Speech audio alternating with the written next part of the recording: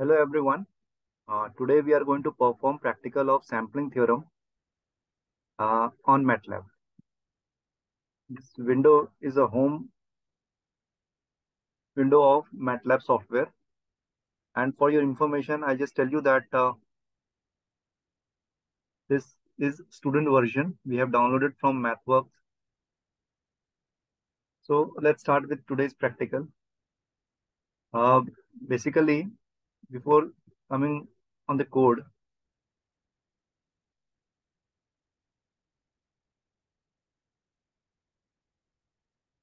I'll tell you basic concept of sampling.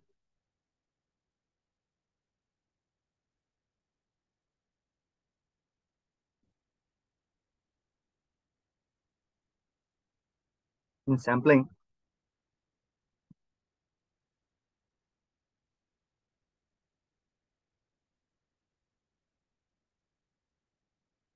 we have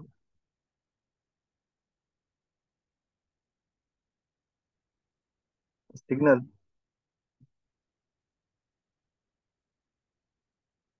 which consists of several frequencies, F1, F2, F3, F4. Out of that, this is the maximum frequency.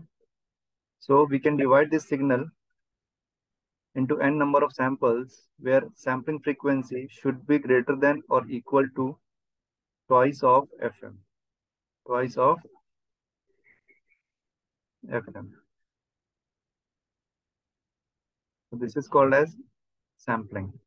And this equation is called as Nyquist rate. And we have Nyquist interval, which is given by Ts, which is equal to 1 by Fs. So we are going to take an original signal. We are going to mix that with the pulse, and later on this sampled signal will be formed, and later on we are going to generate or regenerate the original signal from there.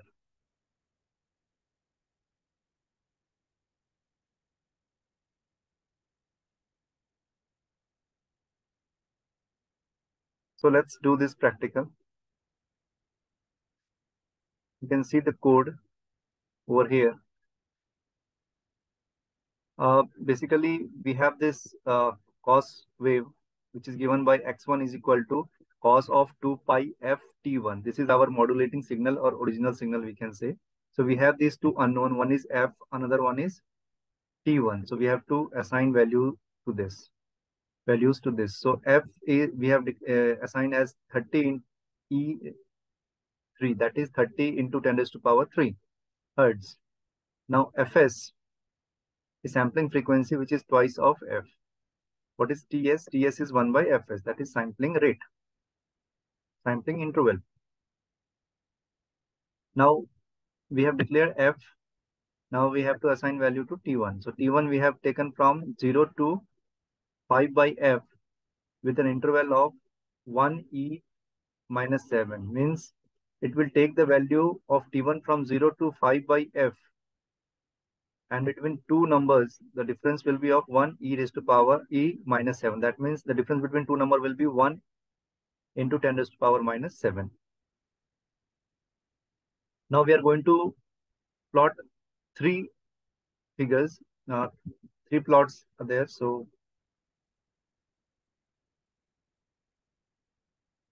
subplot 311. That means it is going to plot our modulating signal on first part of the figure window. Our figure window will be getting divided into 3 rows and 1 column, and sine wave or cos wave, which is our modulating signal, will be plotted in the first part. So to plot that, we have to give the command plot t1 comma x1. Now x level, on x-axis it is time domain, on y-axis it is amplitude, and the title is message signal. Now we are going to plot with the second graph, that is on the second part of the figure window. So it is again the message signal only, but we have given hold on command. What is the hold on command? Hold on means we are going to mix our pulse with that, so that sampled signal will be formed.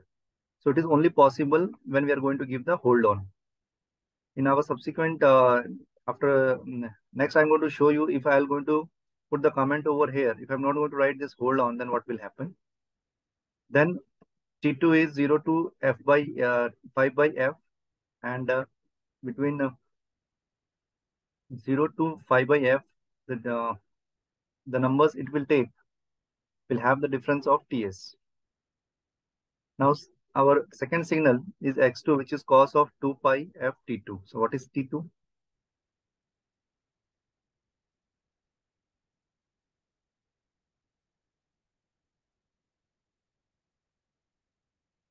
So T2, X2 is cos of 2 pi F T2. So T2 is 0 to F 5 by F,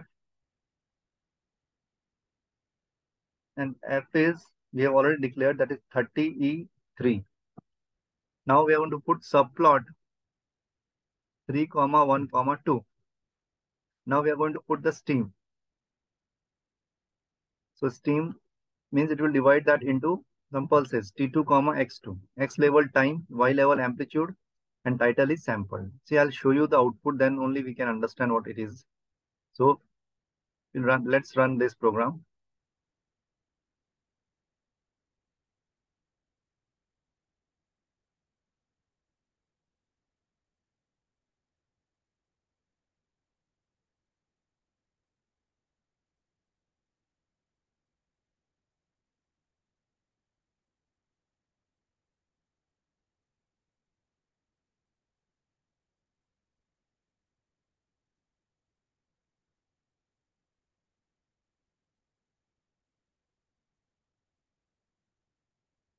It will take some time.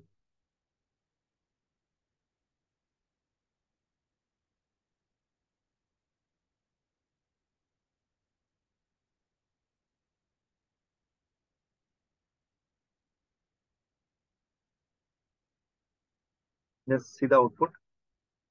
You can see over here. This first figure is message signal. So this is that our signal, and subplot 3, 1, 1 plot T1 X1.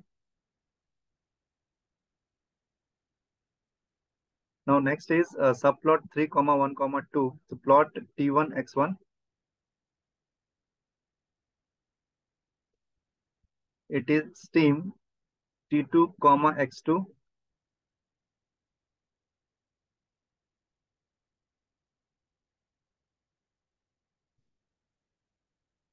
We have this steam.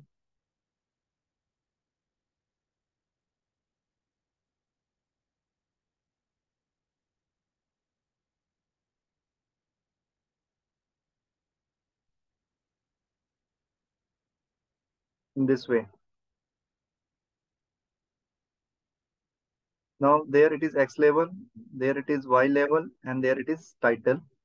So this is our sample signal. Why I have given this hold on? Because this X2, sorry, this subplot, this signal, which is our original signal, should get mixed up with the steam. If I won't give the hold on, then it won't get mixed up. Now, next is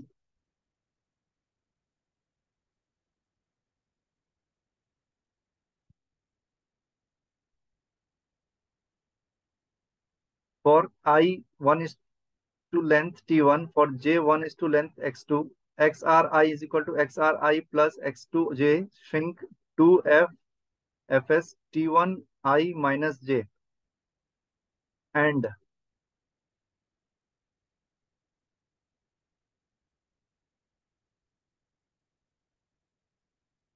the subplot 3, 1, 3 plot T1 XR, X level time, Y level amplitude, title is original signal. So legend XT, XNT, X of RTS. So now, first of all, we will try to understand till this point. Now we are going with third window, uh, third part, which is in a third plot of our figure window. Here our original signal get retrieved. So how it is coming? So what it has done is it has generated the zeros for the length of t1. So whatever the value of t1 we have,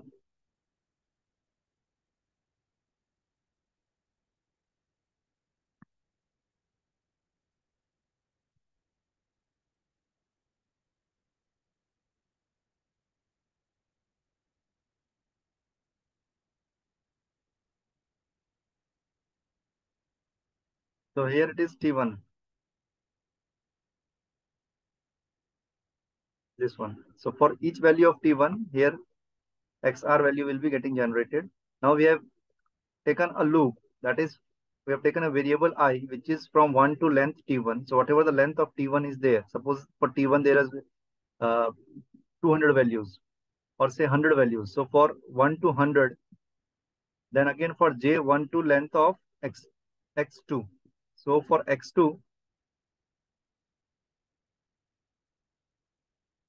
it will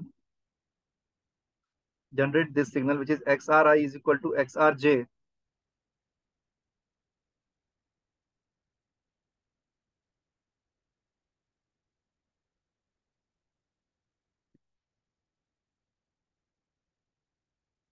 And the cross sync of 2 fs t1 I minus j.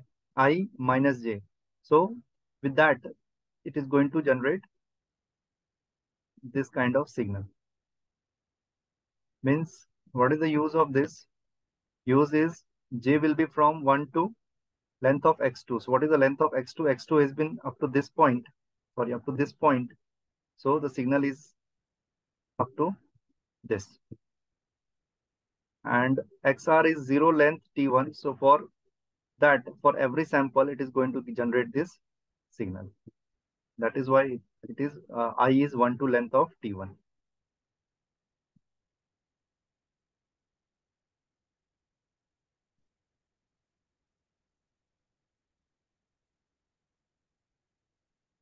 xri is equal to xri plus x2j shrink 2 fs t1 I minus j. So this is shrink function.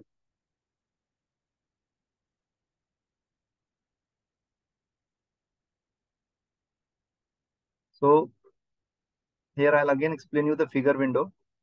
So the first figure is message signal, second figure is sample signal, and third figure is the original signal.